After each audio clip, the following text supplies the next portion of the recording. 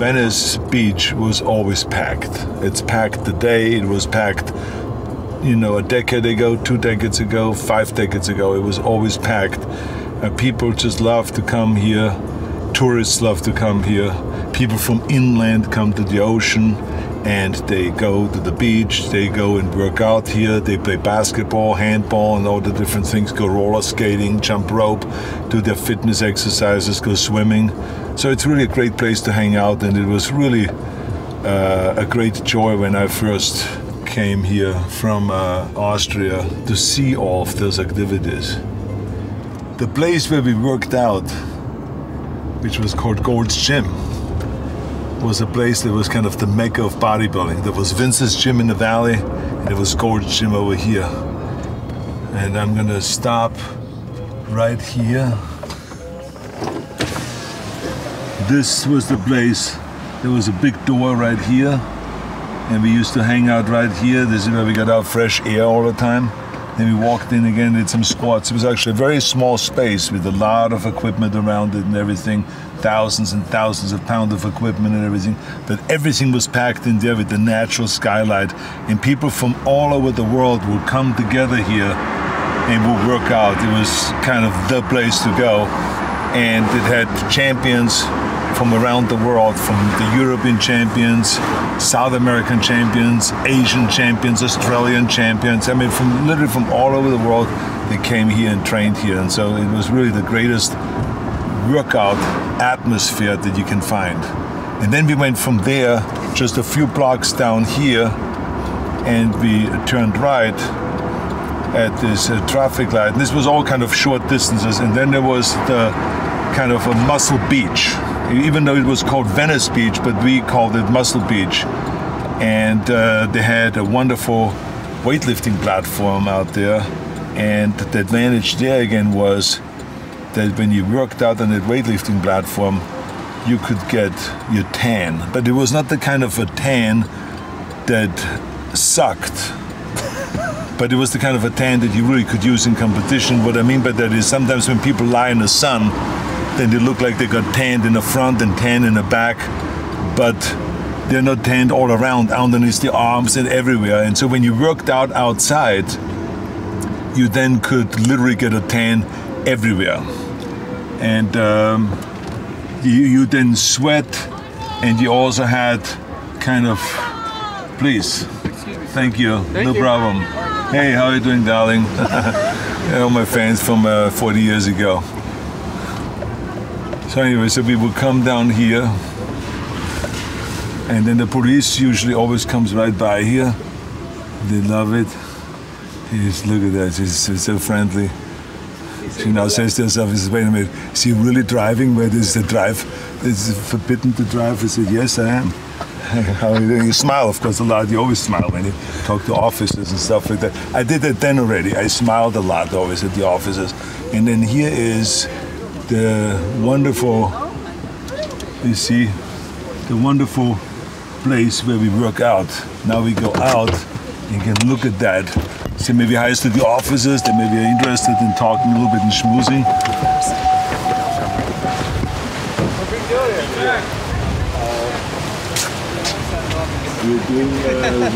We are taping, and I'm showing to the younger generations where I used in 1968 when I moved from Austria to California, that this was the place where I used to come, train at Gold's Gym, which is right there in Pacific Avenue. Then we walked over here to get a tan and to train out here, so I'm educating them on how it worked in the old days. Okay, so exactly. Okay, so thank you very much for letting me drive up here. Okay, yeah, exactly. Have a good day. Okay, good to see you.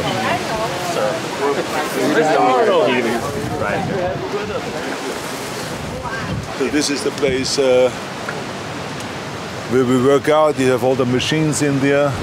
It was a little smaller in the days when I worked out, but the advantage was when you did chin-ups, when you did your presses, when you did your curls, you got the tan everywhere, and then we would run over to the ocean, jump into the waves, got the salt water all over, and got really again tanned all around. So this was this is the weightlifting pit, basically. So we go around slowly, everything within the law, of course, and We almost ran this guy over, but he was not a bodybuilder, so what do we care? Anyway. Wait a minute, hold on a second. There's one thing that we need to look at, and this is right here. Get ready for this shot here, okay? There's nothing you have to worry about. You just get out here. I leave the engine running so we can take off in case another police car comes.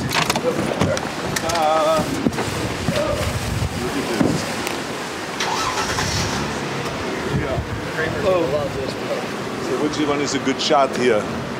You have it? Yeah. I got the double bicep. Now you see, you have a good frame? Let me know when you have a good frame. Yeah, now you see the advantage is when you come down here to Muscle Beach and to Venice Beach platform and you train for that many decades like I have and pumped up the body and got tanned and win the championships, then they eventually build a building to have you on the building, a picture of my winning pose, and that's right here. Pow! How about that, huh? Anyway.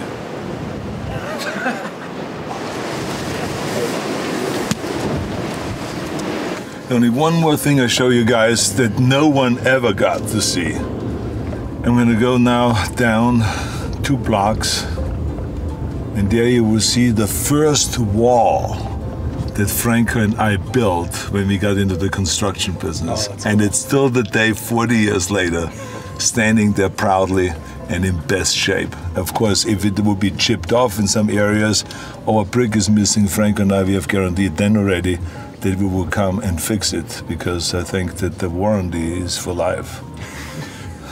And I told Franco he should be ready at any time that we get a phone call and have to fix a few walls, put some glass down it or something like that.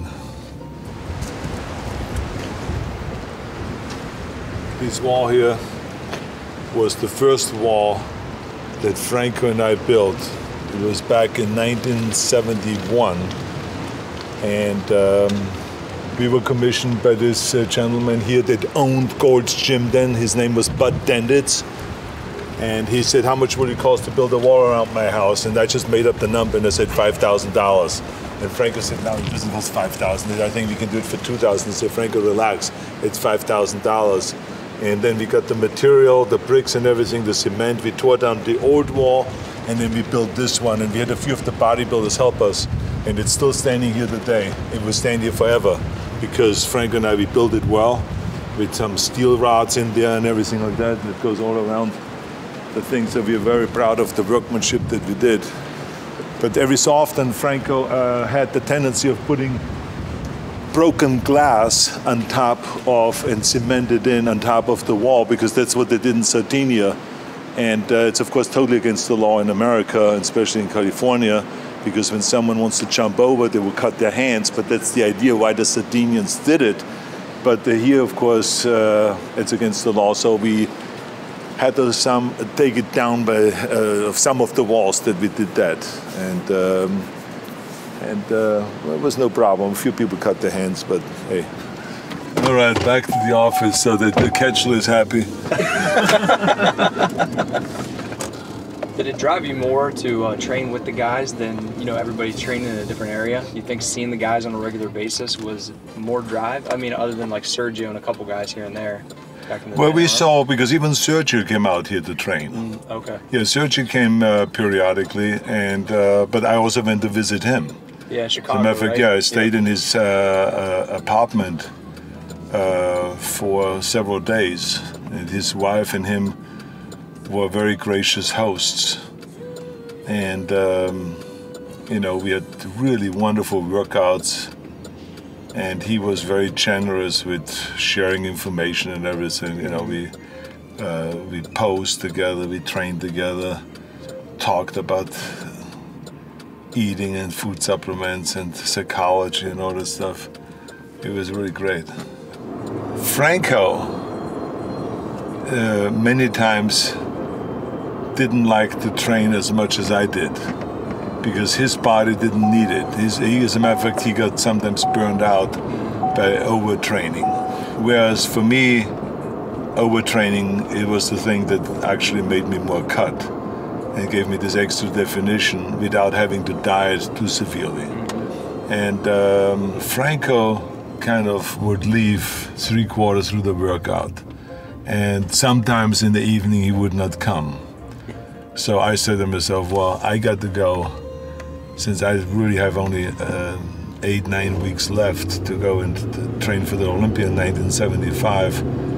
I got to get someone that is as hungry as I am with the training, and that's why I switched over for that period to kind of Ed Corney, to rely more on Ed Corney than on Franco. Even though Franco and I, we trained together, but Ed Corney became the guy that then on the end did the arc, that then pushed through and was with me, especially when it came to the leg workout, where Franco just did his 5 sets and the squats and then 5 sets leg extension.